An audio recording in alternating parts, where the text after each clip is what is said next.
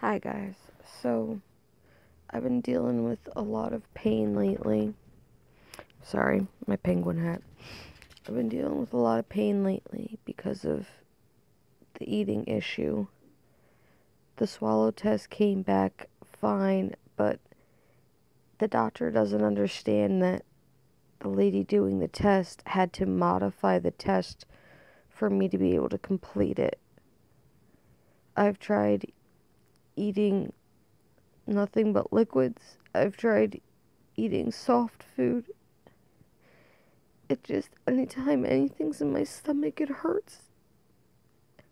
And I tried explaining to the doctors, but because I'm overweight, they don't believe me.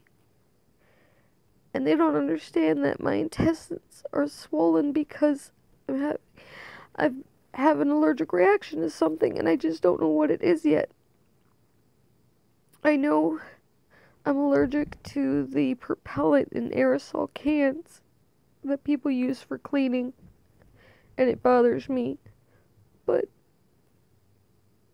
with the food, it seems like every time I eat, I get into pain, I swell, and nothing ever works out.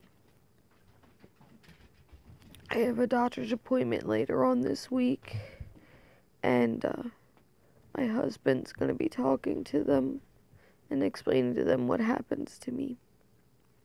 Hopefully that might make them see.